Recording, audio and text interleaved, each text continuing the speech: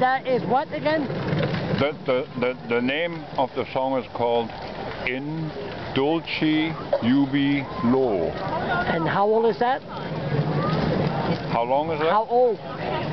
It was written in the 14th century, about 1370, 70, or 80 or something like that. Wow. Okay. And what's your name? In Dulci Ubi Lo. And what's your name? My name, Reverend Carl Maydell. Where are you from? Well, originally from Germany. Oh, really? But I lived here since '51. I believe I'm a Canadian. Oh, yes, you are. It's pretty good, huh?